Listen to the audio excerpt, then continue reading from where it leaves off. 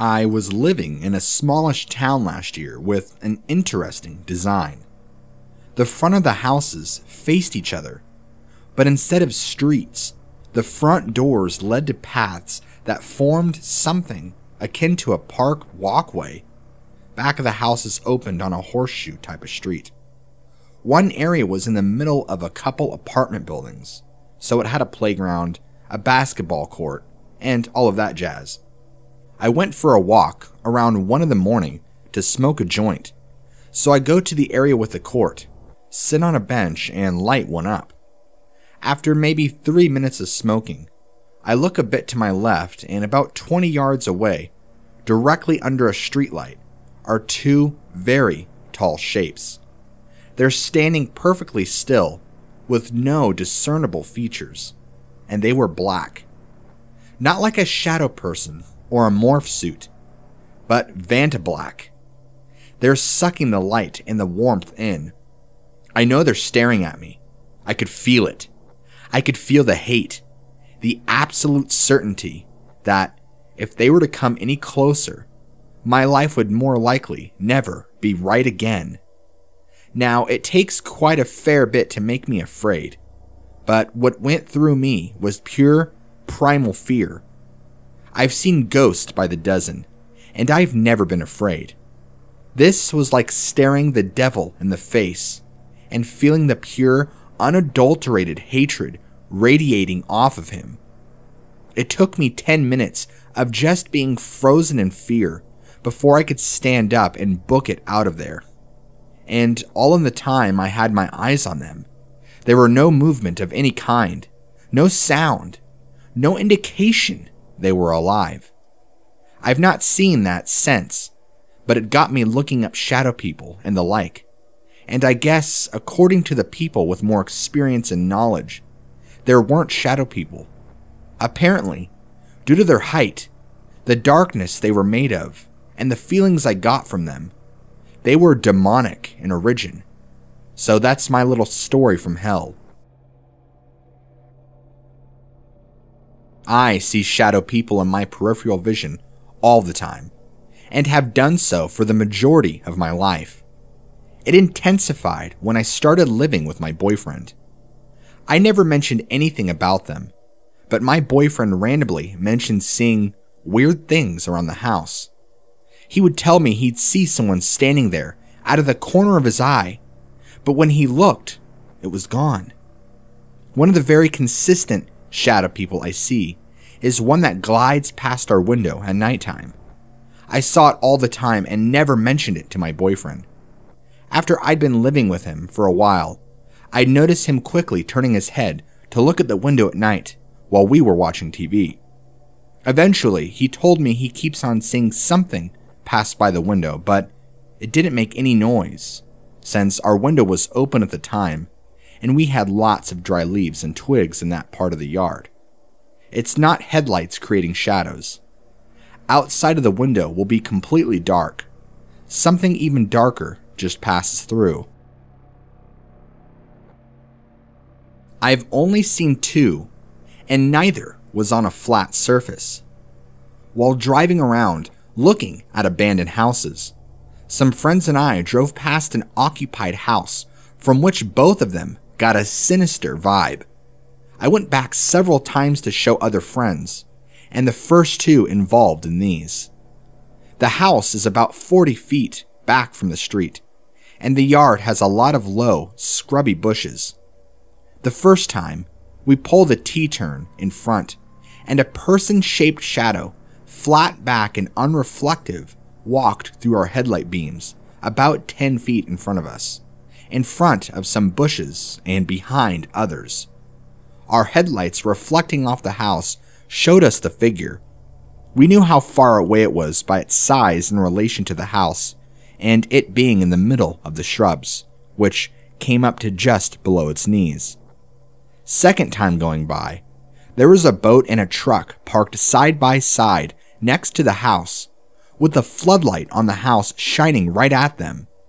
This time, the figure walked in front of the truck and boat, towards the house, but upon reaching it, either disappeared or walked through the side of the house. On later visits there, I saw nothing out of the ordinary. Basically, for years, one shadow person, which seemed male in retrospect, used to stand by my mom's bed and essentially would force me to go sleep. He would interrupt me reading books by basically being so distracting and then eventually intimidating.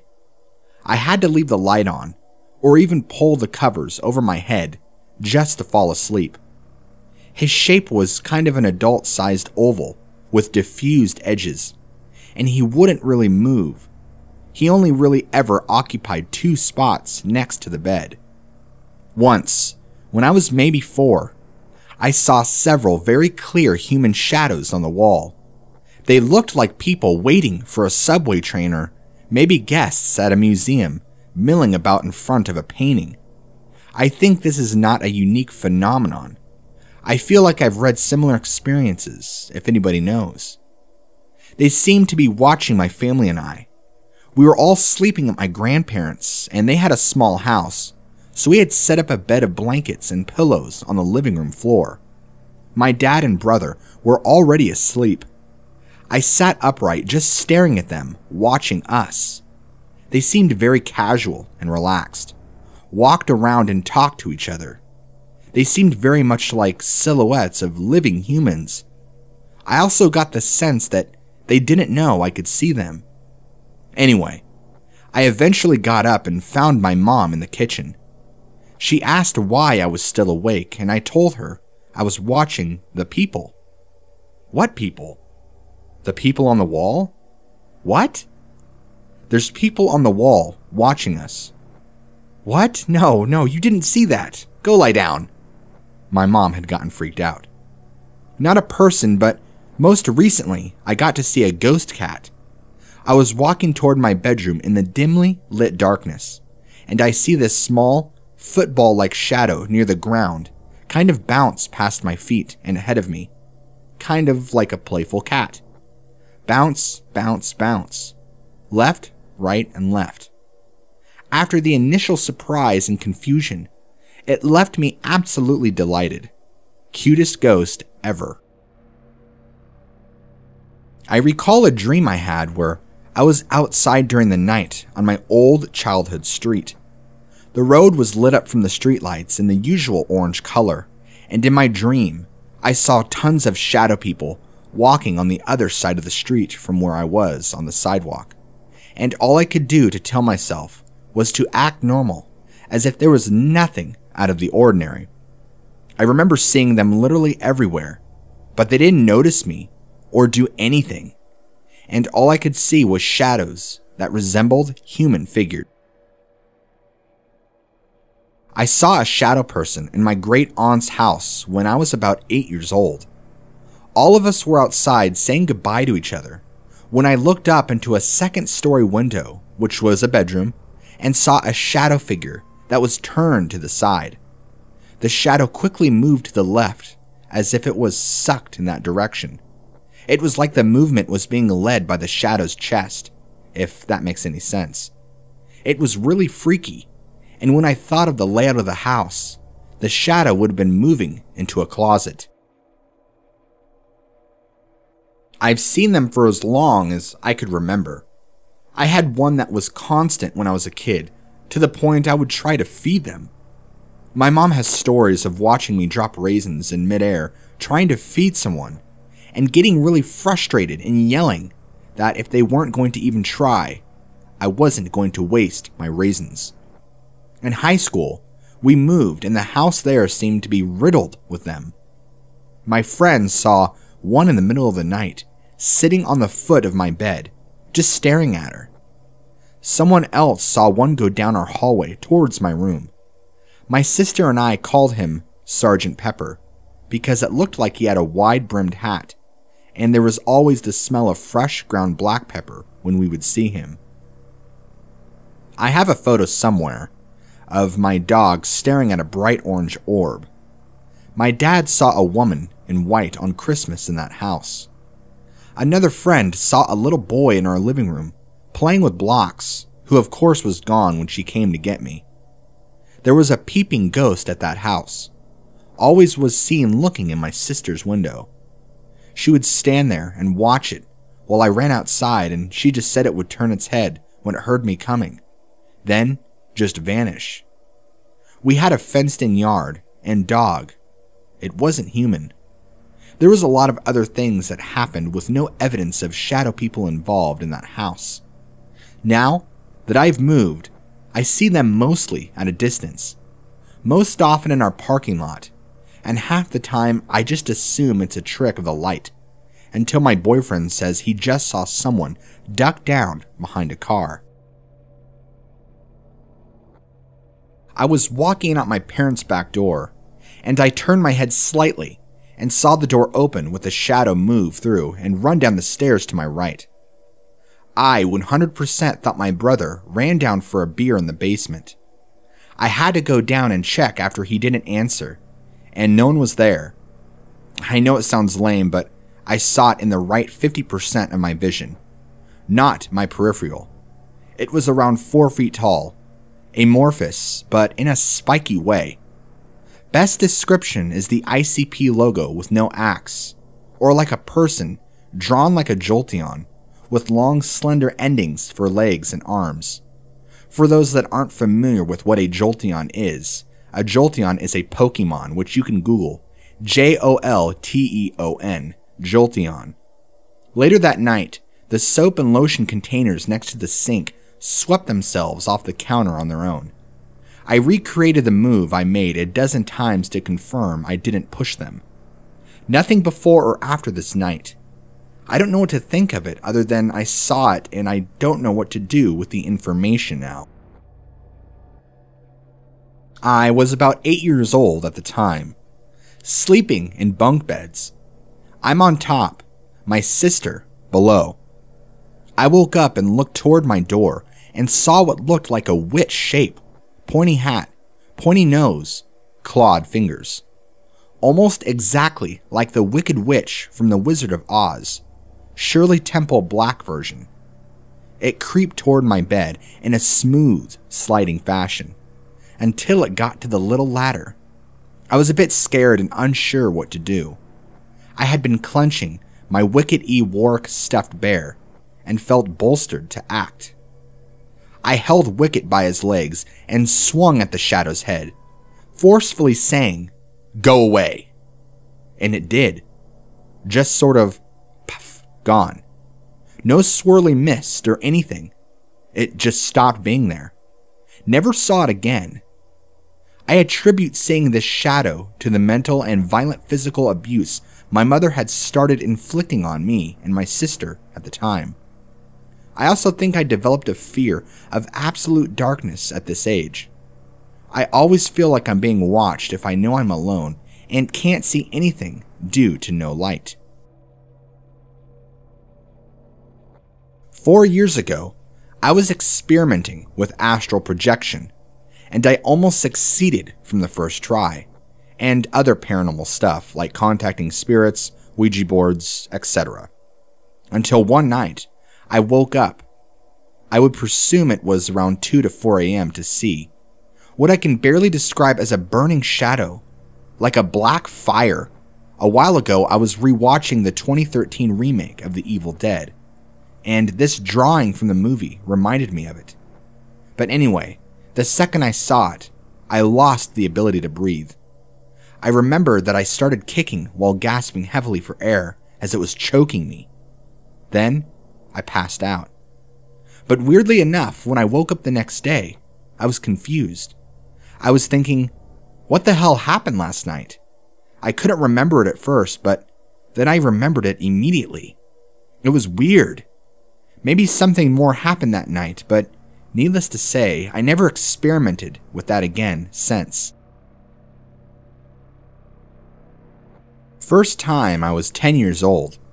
I woke up in the middle of the night and looked at my door, and there was a shadow person standing there in the hallway. I used to sleep with the door open, and I could clearly see the outline of it. It was static though. The outline was clear but shifted, like there was an interference in what I was seeing. I could tell I was being watched and looked at, but there was no facial features, just a black mass in the shape of a person. The figure darted to the left of the doorframe and entered the living room. I could hear its footsteps, oddly enough. It came back, then stopped in my doorway again before going down the hall towards my parents' room. I got up to look, and of course nothing. I sleep with my door closed now. I never saw it again in that house. I heard it, though, walking through the house many times. It wasn't until I moved into my current place that I saw them again. This time, much more frequently. I see them every few weeks or so now. They don't bother me. I don't bother them. We simply coexist. Once on vacation with my family, I woke up in the middle of the night for some reason, and I hear someone at the door. The resort rooms were in a motel style where you were outside before you went in. The bed I was in was closest to the door, and I was on the edge of the bed near it. I watched as the door handle started to jiggle a little, and I didn't know what to think.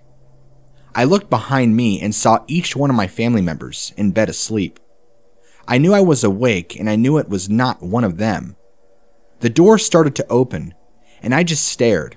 A black figure started gliding toward me slowly. It became right to the edge of the bed in front of me and reached its arms out to me. I just stared up at it terrified and told me, "Come with me." I didn't move or say anything.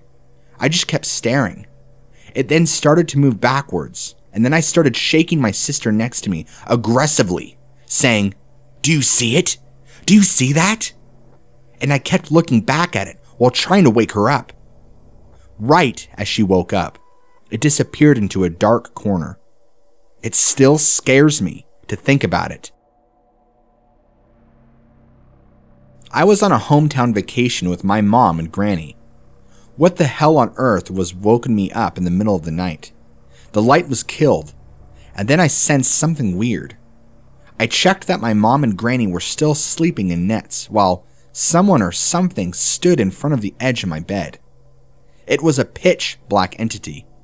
It put me on a negative state of frightening.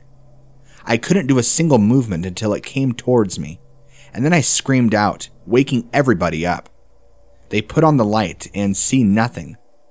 Now my mom was pissed off and blamed that one of my imaginary friends, since I used to be an imaginative kid. But I swear it's real, not a nightmare. I don't know if it matters, but I live in the corner of all my neighboring townhouses. It's a 2-story house, and I have a yard and a parking parallel to my yard. One half of the house is not attached to anything. The other side is a neighboring 1-story house. I can clearly see the parking lot 15 yards away from my bedroom window, so I'm super close to my vehicle. July 2017, on a Monday, I was taking a shower in Miami, Florida, in my townhouse. I could hear a TV novella, kind of like the Spanish programming, or Family Feud with lots of cheering and talking. I don't ever watch novellas, so I look over my balcony after I dry myself off, and all the lights are off.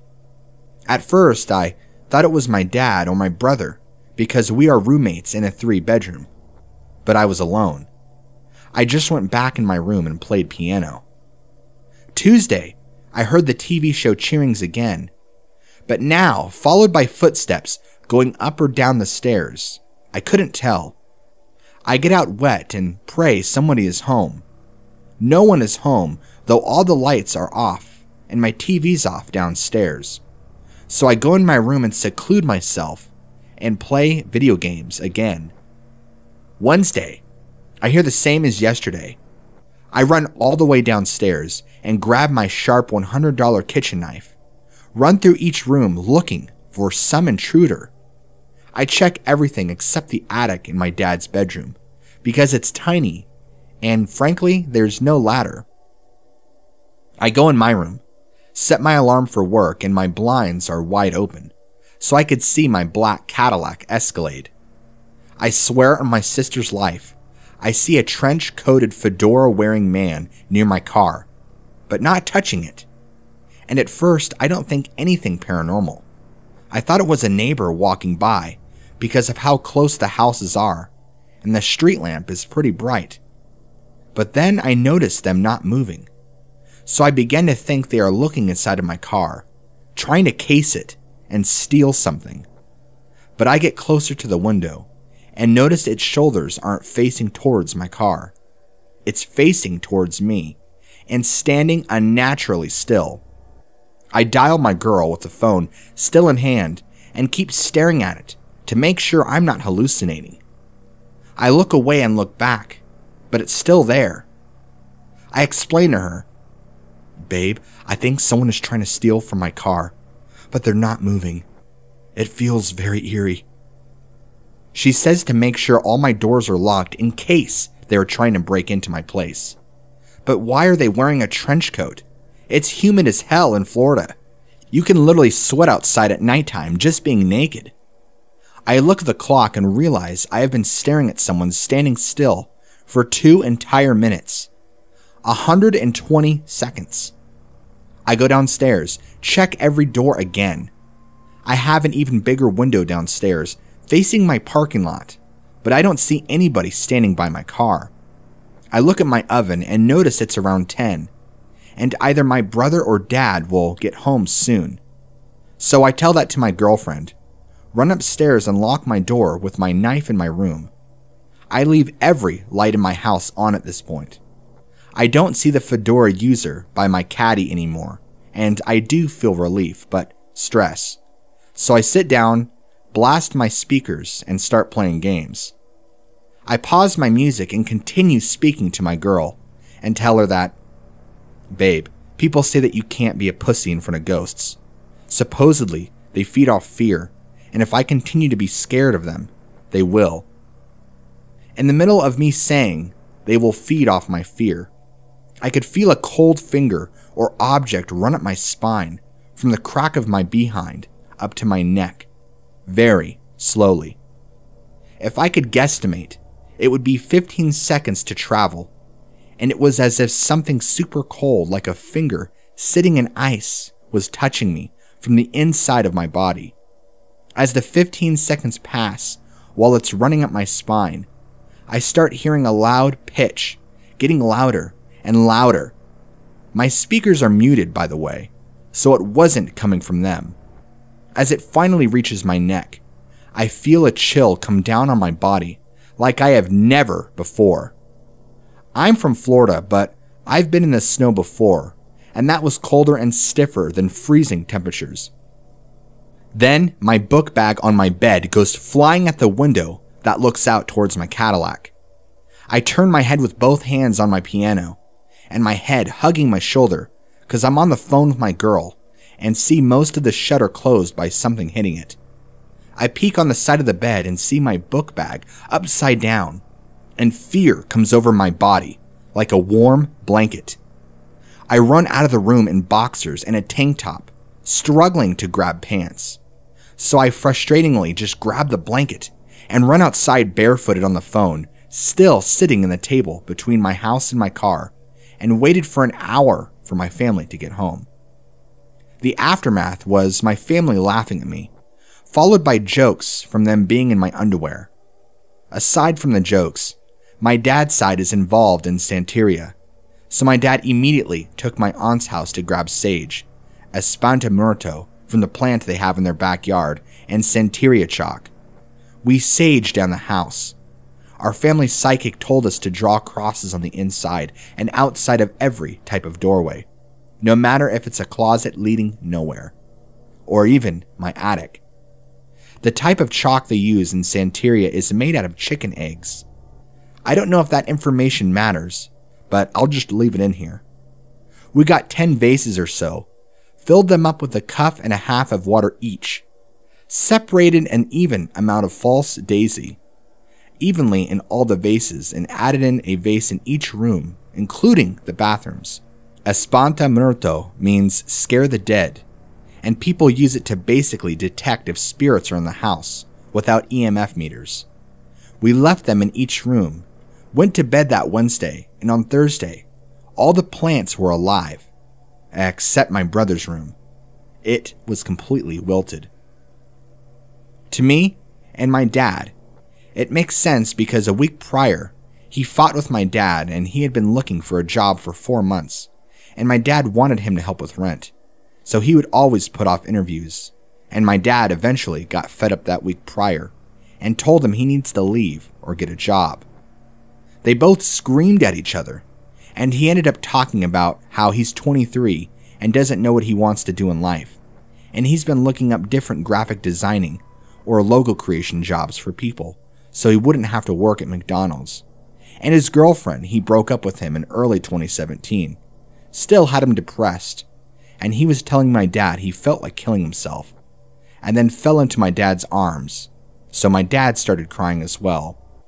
They both sat down and made a plan on finding a job, which he eventually did. But I say this because there was a lot of negative energy every time he would come home. He was secluded in that room, and it turned out that that room failed the false daisy test. We kept all the flowers, only replacing my brother's room, and it stayed alive normally. From then on, I've never felt a presence near me when I was home and alone. All game show sounds and footsteps has ceased, for now. I want to astral project eventually, but at least now I'm wary and will try to control the fear they give me for the faithful weak.